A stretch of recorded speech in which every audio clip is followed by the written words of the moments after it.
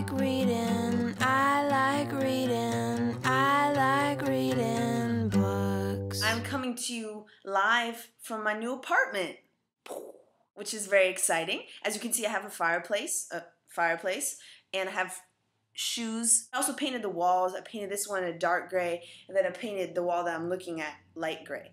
This wall is kind of fighting with this wall, but there's always a balance maintained by the tension of opposites. You know what I'm saying? And speaking of tension of opposites, oh wait, I'm reviewing a book called War and Peace. Yo, someone needs to holler at the typography expert who made this book, because damn, there was a lot of information in this book. This book had more information than a phone book. There's really kind of like three things happening in the text. The first is we sort of get the history of the Napoleonic Wars, the conflict between Russia. I'm going to make Russia this little dude. So this is a letter opener.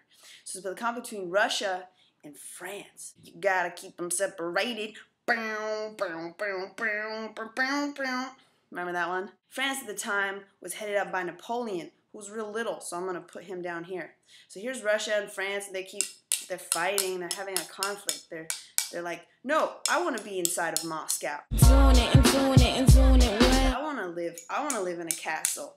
I want to make my language the language of the whole world. That was Esperanto, and that failed.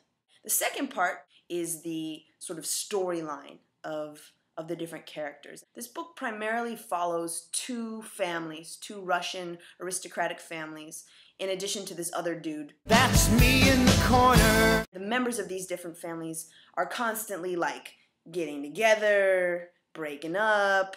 It's like freaking General Hospital over here. It seriously is. Like, anyone who could get together and, you know, like have a crush, they have the crush. It's like that Jennifer Page song. Cue the Jennifer Page song. It's just a little crush. But I like that dude. I was gonna marry him, but now my family's poor and we don't have money, and we accidentally like played too much poker, had a lot of debts. Yeah, that sucks when you play poker with an asshole and bet all your family's money away. I did that last week. Whew.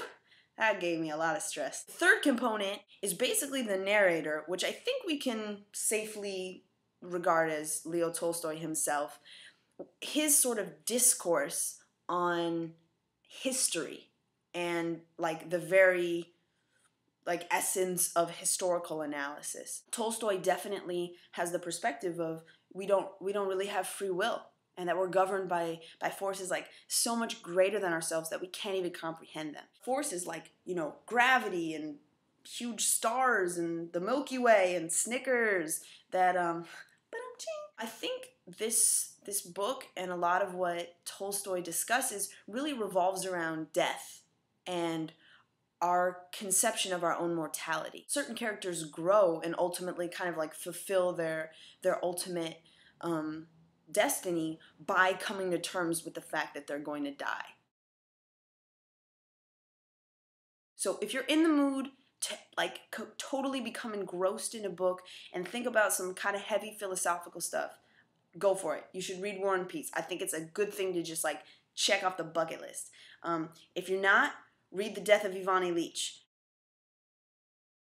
I hope everybody's having a wonderful Wednesday.